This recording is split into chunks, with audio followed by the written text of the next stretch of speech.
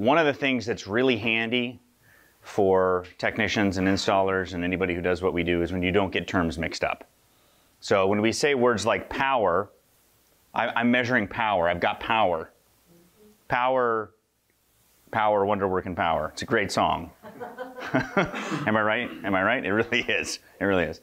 It really doesn't mean anything specific electrically. So that could mean that you're measuring voltage. That could mean that you're measuring current. So today we're talking about current. So let's anchor down. What is current? What does it mean electrically? Somebody, give me something. Current. Flow? Right. Movement.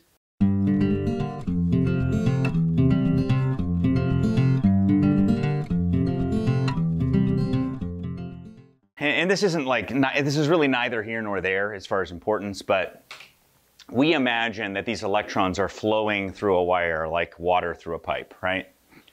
And that's not what's happening, because electrons are actually these tiny, tiny, tiny, tiny things. And we're dealing with alternating current, meaning that it's moving back and forth. So they're barely moving at all.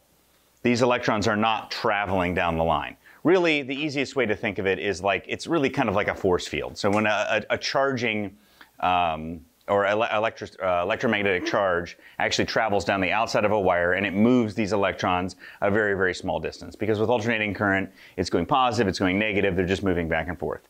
And so when we're measuring with an amp clamp, when we're measuring current, what are we actually measuring? Anyone know? What is the magical thing that we're measuring when we put this amp clamp over a wire? The speed at which electrons are moving? Not speed. The speed of electrons actually stays the same. What are we measuring? Magnetic. We're measuring a magnetic field. We're measuring an electromagnetic field. Okay, so around that wire, there's this field that occurs. And the field, and I heard this recently on another YouTube video, the easiest way to think about it is this field acts like shepherds that move the little electron sheet back and forth through the wire.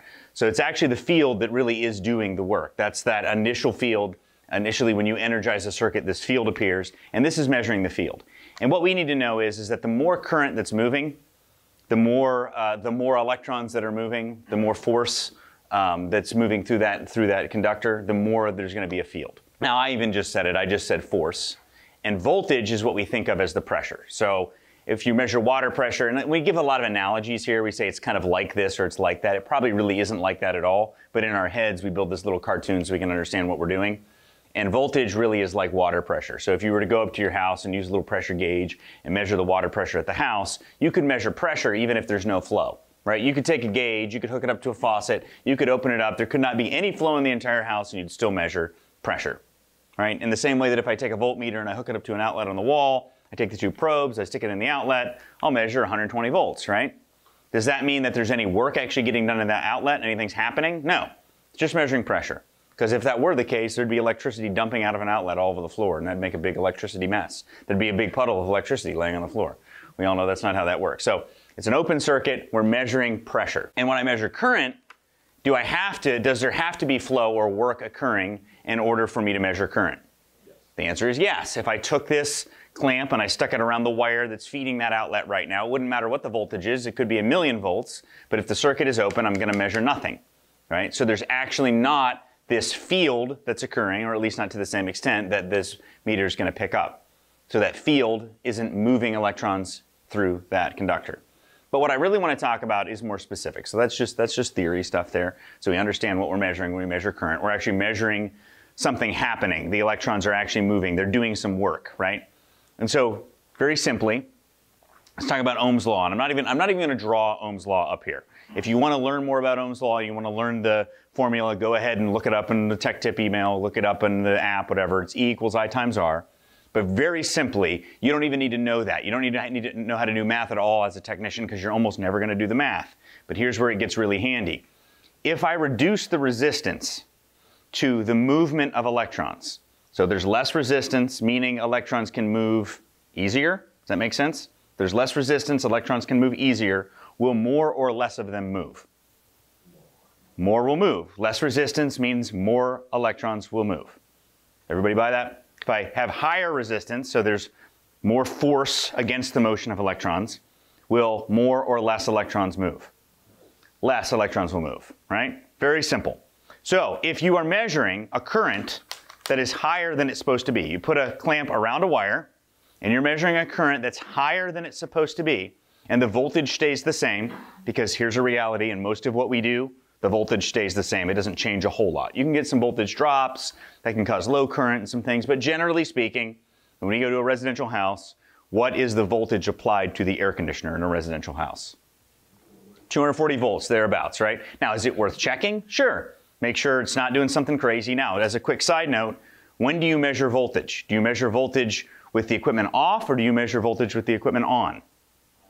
You measure voltage with the equipment on, right? Because the voltage very well might be correct if the equipment is off, because if it's not doing any work, there's not going to be any voltage drop. Voltage drop doesn't show up until the equipment is on, until it's running. Compressors on, fans on, all that stuff, right? So when you're measuring voltage, if you can, measure it. Again, if you're doing a safety test, you do it when it's off just to make sure that you're safe. But as far as seeing, do I have the proper voltage, you want to do that under load. You want to do it with it on.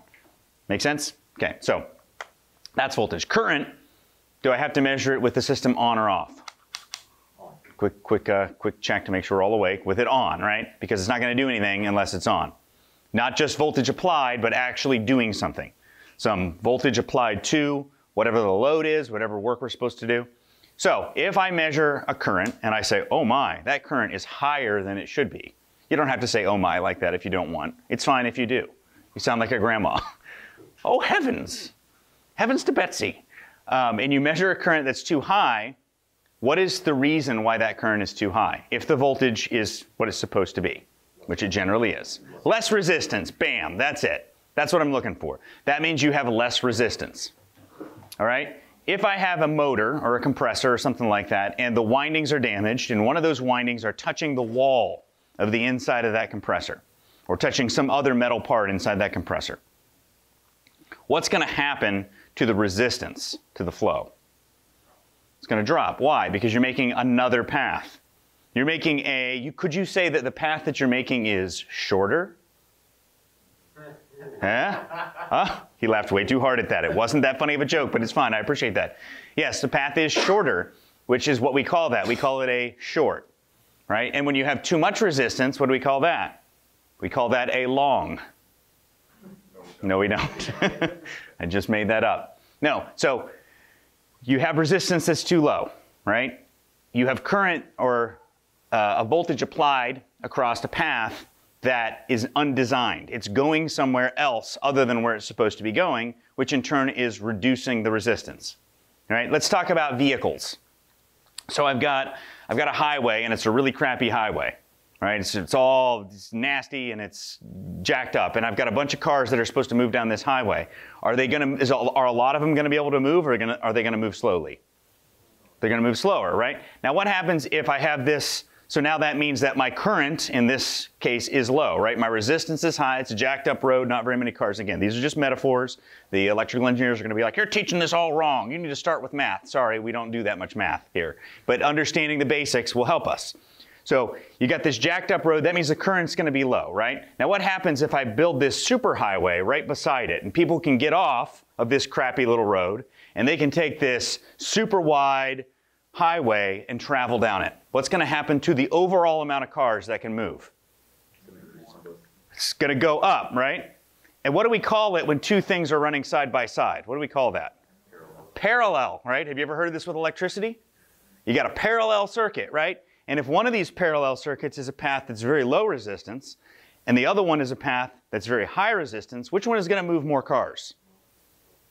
Which one? Yeah, lower resistance, right? The superhighway. Now, does that mean that 0 cars are going to take the crappy road? Some cars will take the crappy road, but very few. Just the really dumb drivers are going to take the crappy road. So when people say electricity takes the path of least resistance, have anybody ever heard that before? Electricity takes the path of least resistance? What they mean by that is that more electrons move down the path of lower resistance. So which one has more current? The crappy road or the big superhighway?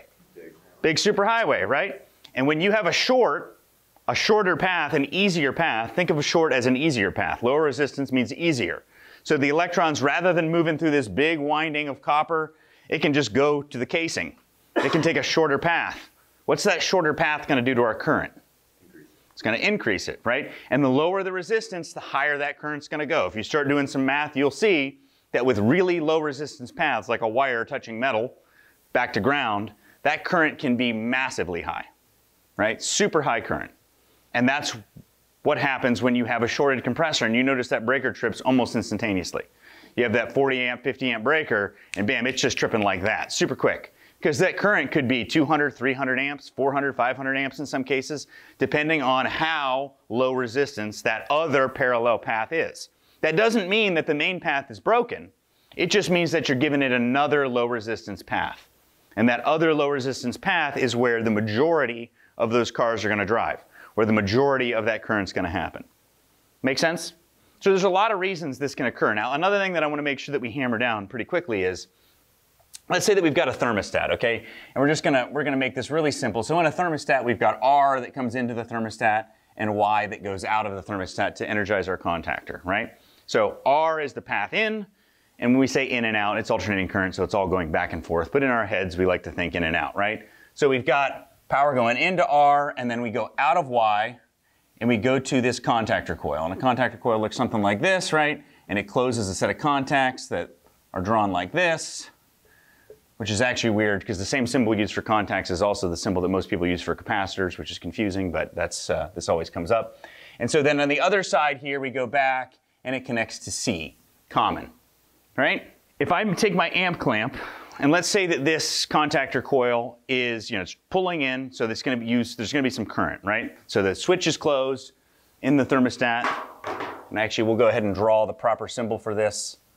So in order for it to call for cooling, it's going to make on a rise in temperature, and this is the symbol for a thermal switch. So if you were going to draw that on a diagram, that's what that would look like. When this switch closes, it closes the path so the electrons can move through this coil, right? And let's say I measure here, and I'm measuring 0.1 amps. Okay, make sense? What am I going to measure here? If I measure 0.1 amps here, what am I going to measure here? 0.1 amps. What am I going to measure here? Right? What am I going to measure here? 0.1 amps, right? The current is the same throughout the entire circuit, because where else would it go, right? Unless there's like some other circuit coming in somewhere, the current's going to be the same everywhere in that circuit, at every point in the circuit, right? So now let's say that there's something messed up. Let's say this contactor isn't pulling in properly, and this is a little secret sauce. If a contactor doesn't pull in, if it gets stuck open, the current it draws is higher, because there's actually this little metal shaft that pulls into the electromagnetic portion of that coil. And if that metal shaft doesn't pull in, the current stays really high. It's like taking a motor and holding it still. You know how if you take a motor, it's locked rotor, we talked about this, that motor draws higher current. Same thing if a relay or a contactor gets jammed open. Doesn't happen very often, but it can happen, especially if it's like full of bugs or something. Let's say that happens, and now this circuit that's supposed to draw very low current is now drawing 1 amp or something like that. We'll say 1 amp. 1 amp here, 1 amp here, 1 amp here, 1 amp here, right? You get that? But here's the other trick. If there's 1 amp in all those places, there's also 1 amp here inside the thermostat switch. Have you ever seen a thermostat that's like weirdly showing a really high temperature? Like it just does this, and it does it in certain modes and maybe not others. The thermostat temperature will just start rising. Now, a lot of times it's because there's a gap in the wall and there's a hole and the heat's coming down the wall and getting into the thermostat. That can happen, or sometimes it's, light shining on it or whatever other thing. Dog's parking himself right underneath the thermostat, who knows, something else. But in a lot of cases, this can happen when one of the low voltage loads or one of the low voltage circuits are drawing higher current than they should. Because when there's higher current, there's also more heat everywhere, right? When a wire melts, why does that wire melt? It got too hot. And why did it get too hot? High current, right? If you have an undersized wire, it's got too much current moving through it, or you've got some load, something in the system that's drawing too high a current. When you see melted stuff, melted circuits, melted electrical, there's usually 2 reasons for it. 1, it was drawing high current, or 2, there was a bad connection. Or I guess 3, maybe it was undersized to begin with, improper conductor, whatever. All right, so you always got to figure out the cause of that. But the point is that if there's high current all these places, there's also high current inside that thermostat, which is producing what? Heat. Right? That thermostat's going to get hot. Now, can it happen sometimes because internal to the thermostat there's a poor connection? Maybe one of those contacts is failing. There's different types of electronic switches inside thermostats, but that can happen. But in a lot of cases that happens because there was something downstream that caused it to fail. Reversing valve solenoid coil is drawing too much current. Another quick tip, if you take a reversing valve solenoid, everybody know what I'm talking about, the electromagnet that sits on a reversing valve? And you take that and you unhook it from the reversing valve and you power it up. Do you know what happens to that coil? It's a magnet, but it gets real hot and then it either melts or trips blows the fuse, whatever. But keep in mind that fuse is a 5 amp fuse. That's a lot of current before it's actually going to trip. In many cases, it's going to either melt the wire or it's going to melt the solenoid. Why does it do that? Because that solenoid is designed to induce into that rod in the reversing valve. If it's disconnected and you energize it, this is true of all solenoids, you're going to ruin it. Ask Gavin about the time that we had the solenoid connected to the water heater that was designed to shut it off so that way he wouldn't take like hour-long showers. And he thought he was going to be cute and he just disconnected it off of he could have just unplugged it from the wall. He didn't do that. He disconnected it from the solenoid and then it caught on fire and all that kind of stuff. And that's why that happens, because if you disconnect a solenoid and it's energized, that electromagnet can no longer induce into that metal core and it overheats. But it doesn't just necessarily damage this part.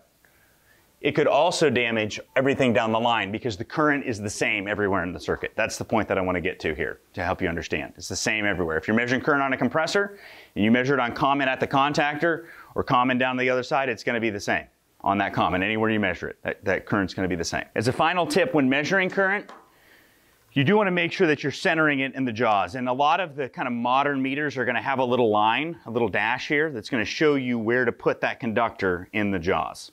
Because if you get it out of position, it can measure a little bit different.